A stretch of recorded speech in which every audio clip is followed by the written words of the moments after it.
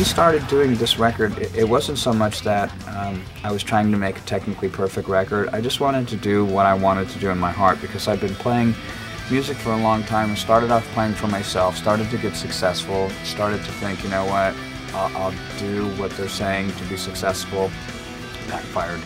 Went back to doing what I want, and it's working again, because the guys in the group with me right now, we are really sincere with one another about the music that we like. That's why this record is much fun for us to listen to and play.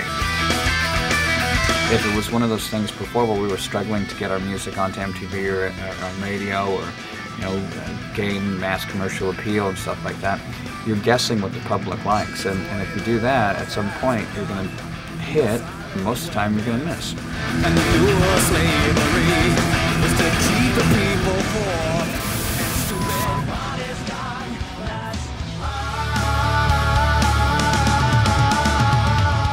I was excited to re-record To Limon.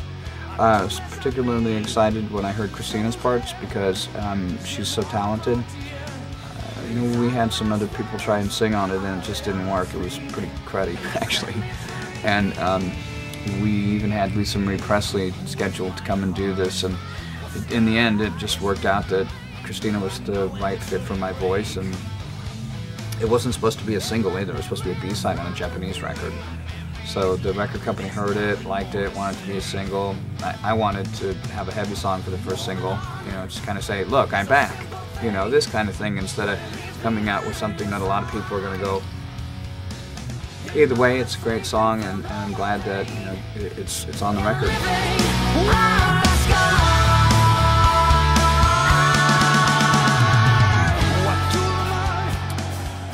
In the neck of a guitar, well, it's got to feel right, because if not, it usually will end up broken. When you start playing a guitar, it should be something that's smooth and fits the scallop of your hand right here. Part of the guitar is how it feels in your hand. If it feels like it's a tool, or if you feel like a tool holding it, And there's been some guitars that I've picked up off the shelf with different brands, and they just basically feel like a piece of wood with strings on the front of it. There's no sex appeal to the instrument. There's no ruggedness to it.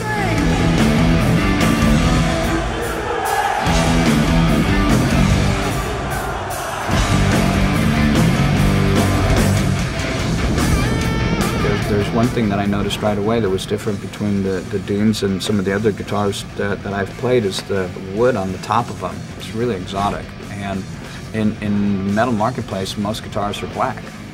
That's why I stuck to 3 colors my whole career: black, silver, and white. And very rarely would I have a wood top on it, because it either looks like you're playing a coffee table, or it looks like some really bad Volkswagen paneling.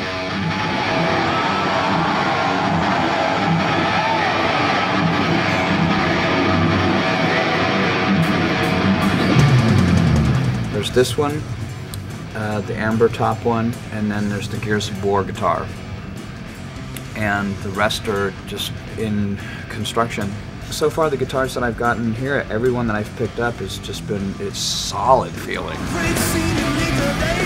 It's exciting for me to go out and play now, because I can hear when I'm playing better now. And I don't know if it's just the configuration of the wood assembly, or if it's the glue that Dean has. But something just is different about the guitar, where it just sounds cleaner. And I'm using the same exact amp configuration that I used with my previous guitars, and I've never played a guitar that's made my solo sound cleaner.